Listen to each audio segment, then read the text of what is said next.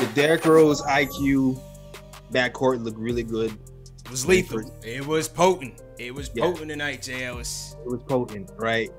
What I liked about it, CP, was the way those two were being used. And it's only their first game together.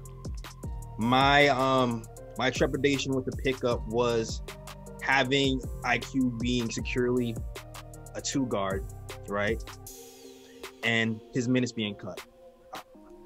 They were able to do some things where they had both of them playing. They had him at IQ at the 1 a few times and slipping at the 2 a few times. So the way he was being used was the way that I thought he should be used. So I was pretty pleased to see how he was being used. And I'll say that.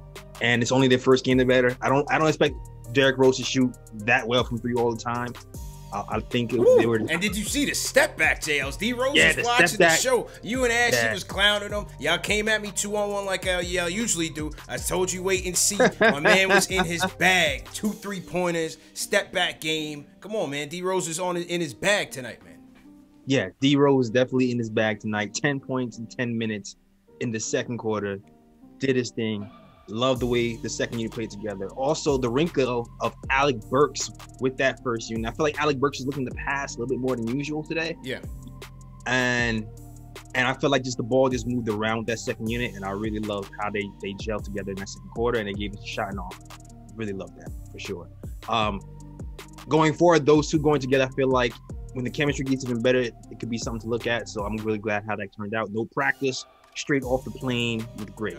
I felt like he just made the game easier for everybody, including IQ. And even though IQ didn't shoot the ball well tonight, I think just having him play off ball at times, you know what I mean, to get him some hockey assists, get him some shooting opportunities, as another outlet for Rose as well. Put Burks on the other side. You saw the pick and roll with Obi. I popped some champagne after that, man. Finally, a guard not named Quickly can get it to Obi in a pick and roll. You know what I mean? And that's where also you look at Austin Rivers' minutes all this time, and it was just wasted production. There was no production. He averages 14 and 4. He gave you 14 and 3 tonight off the bench. 20 minutes, 2 for 3 from downtown, 2 for 2 from free throw line, 5 and 9 overall. And he gave that whole second unit a lift. Like I said, got Obi activated. Had IQ, had an extra pep in the step. Yeah, IQ didn't shoot the ball well. I thought he distributed well on that second unit.